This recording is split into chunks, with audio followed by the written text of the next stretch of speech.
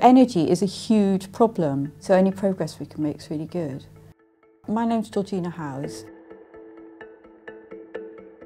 I'm doing the part that collects the data for the experiments.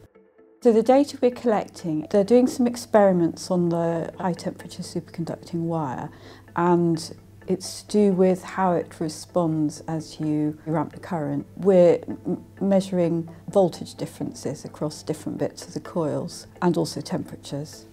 And there will also be Hall probes to measure magnetic field.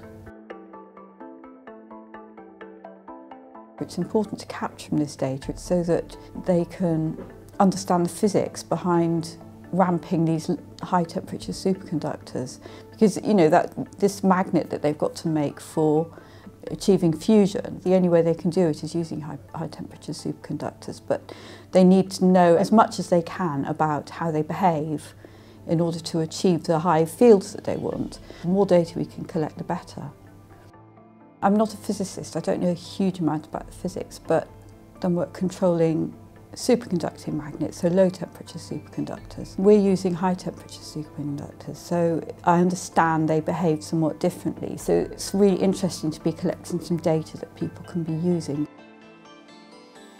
When I was at university, I studied maths, and then after that I wasn't quite sure what I wanted to do, but then I saw an MSc advertised which was about computing.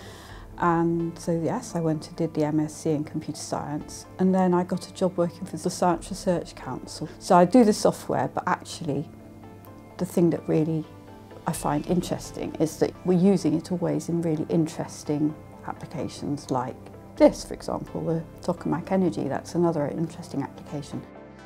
It's really nice to think that we're doing something that could make quite a difference.